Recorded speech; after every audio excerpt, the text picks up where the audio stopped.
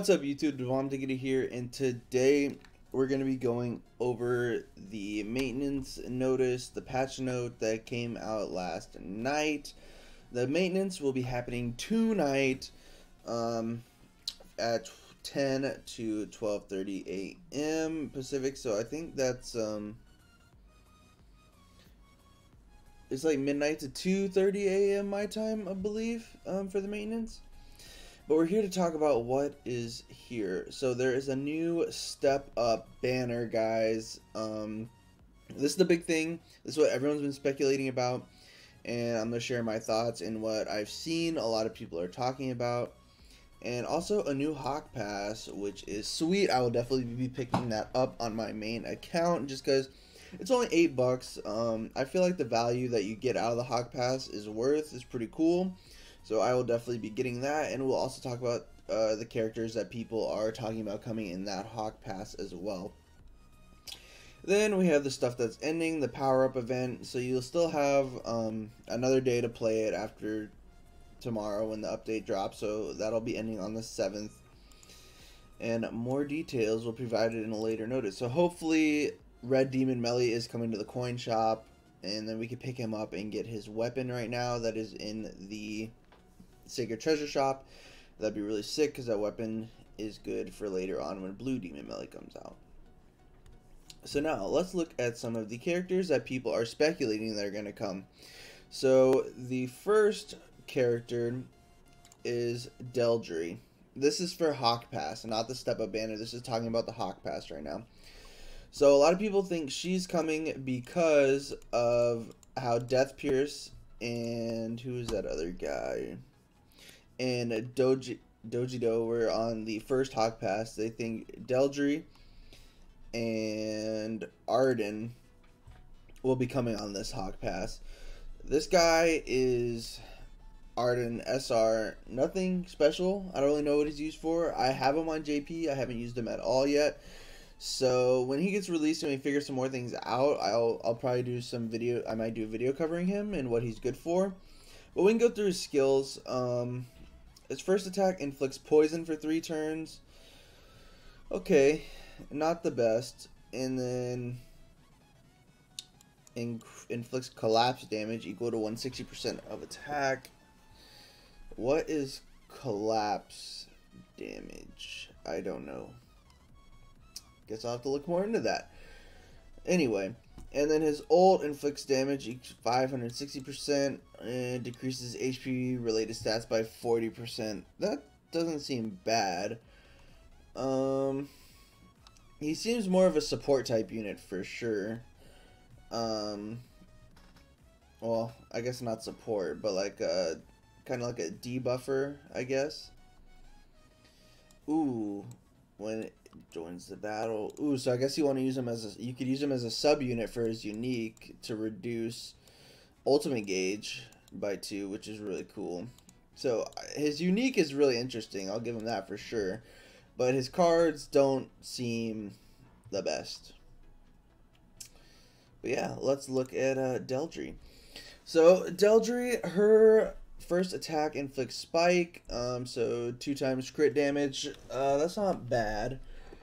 3-star 400%. Blow Kiss, increase HP related stats of an ally by 10 and apply a taunt. Okay.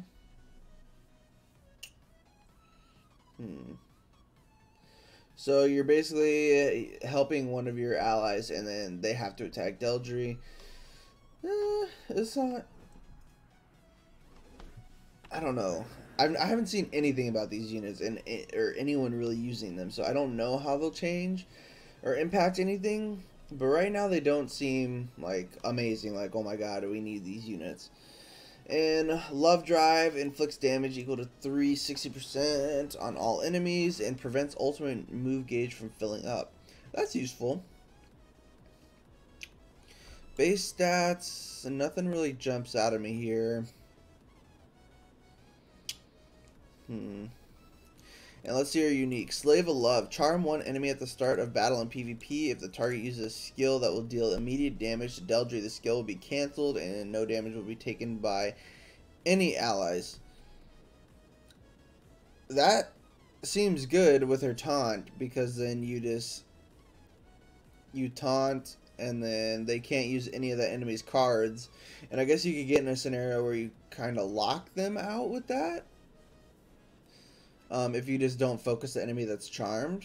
So that it seems kind of memey. I don't know how actually good it is, but it does seem kind of memey. So could be interesting. We'll have to see. I feel like that would be fun to test out. And yeah. Okay. Now let's talk about the characters that everyone thinks is coming on the step up. So the big debate right now is between two characters. This Blue Elizabeth and Lilia. Oh, not blue. Well, I don't know. I think it's green. Yeah, green Lilia. So let's take a look at Lilia first. She has a unique darkness, decrease all enemy attack by 16% in PvP. That is really good. Really good skill right there. Then she has her first attack, which deals 180% and decreases attack. So basically, she's just a really good attack debuffer.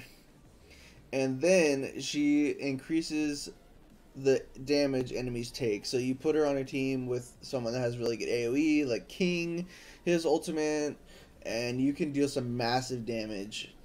And you'll still be really tanky because there you can reduce their attack a lot. And then her ultimate is an AoE, so she works with herself really well with the Requiem and the Starlink, doing 350% attack on all enemies and decreases skill ranks and then depletes ultimate gauge for each skill rank decrease. That is crazy. That's a crazy ultimate effect right there. So if she comes out, I would definitely say summon. Seems like a really good unit. But people don't think she's coming yet because I guess the lore of the disasters come with the slime collab, and we don't know if that's coming next or not. But the more realistic thing that's coming out, which everyone has been talking about, is this Blue Elizabeth. Now, this unit does seem like a skip. Like you don't really want to summon for her, but based on what they put in the step up, that might convince some people to summon, especially because the tavern item with the 3-hour demon raids is apparently in her step up. And a lot of people want that because having the 3-hour timer instead of just an hour is a lot better for people because they can just farm all the boss battles. They don't have to worry about their demon raids expiring, and then they can still like do their raid, help someone else a lot easier, and it'll be more flexible in the time slot, whether it's having an hour where you're like, oh no, I can't miss this raid, I gotta do it now, but oh, someone invited me, but then my other raid is gonna expire, stuff like that.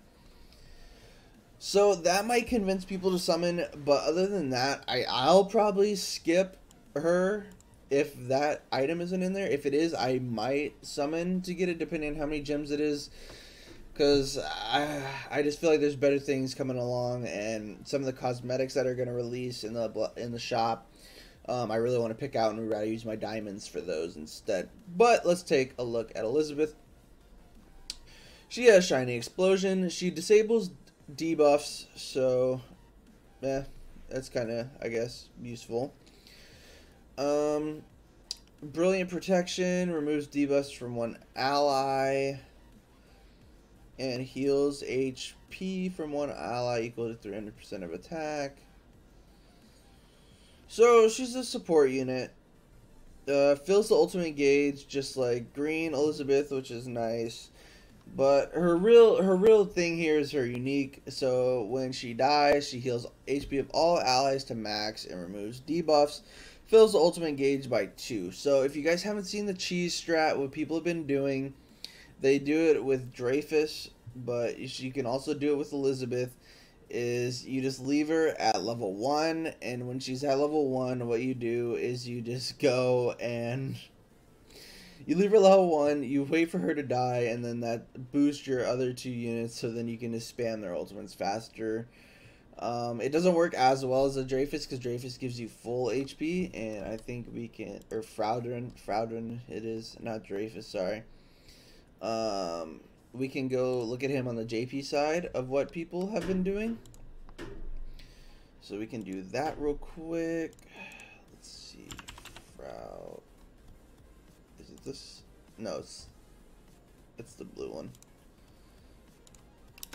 It's this guy.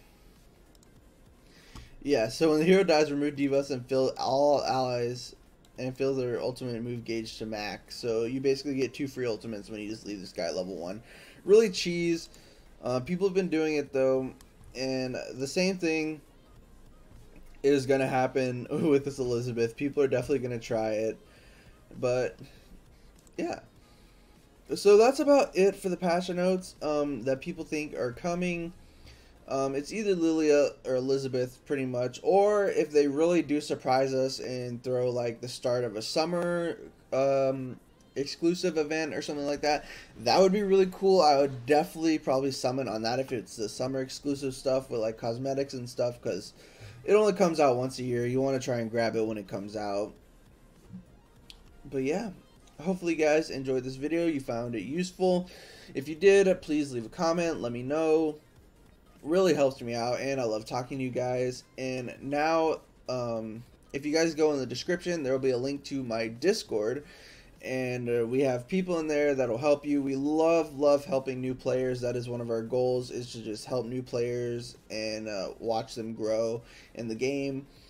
And so you just go in there, we'll answer any of your questions you can post. I'm in there. We have many other players in there that are always willing to help you guys. And yeah, thanks guys, and YouTube, we'll see you later.